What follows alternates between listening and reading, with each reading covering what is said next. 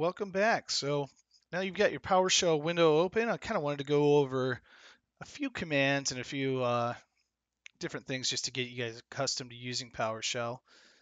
I don't know if you're familiar with the command prompt. It looks like this.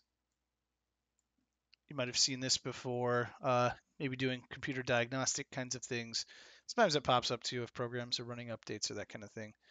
But anything you can run in the command prompt, I just wanted to point out to you, you can actually run in Windows PowerShell. So for instance, dir, which is a command that shows you what files are in there in the directory that you're in.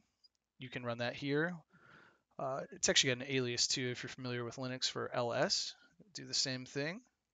You can type clear to clear the screen, go back to an empty prompt.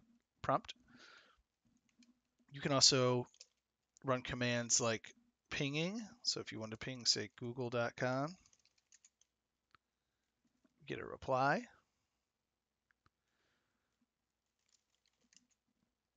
Or change different directories.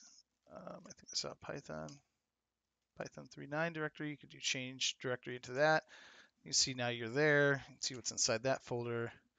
You can go back. We'll go ahead and clear that. You can actually also do arithmetic in here. So 2 plus 2 equals 4.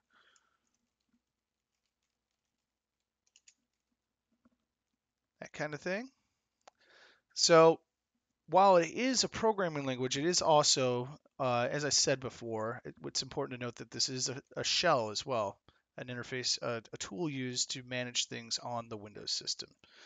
So I just wanted to point out in this quick lesson that you can do whatever you need to do, or whatever command prompt you can do in Windows PowerShell.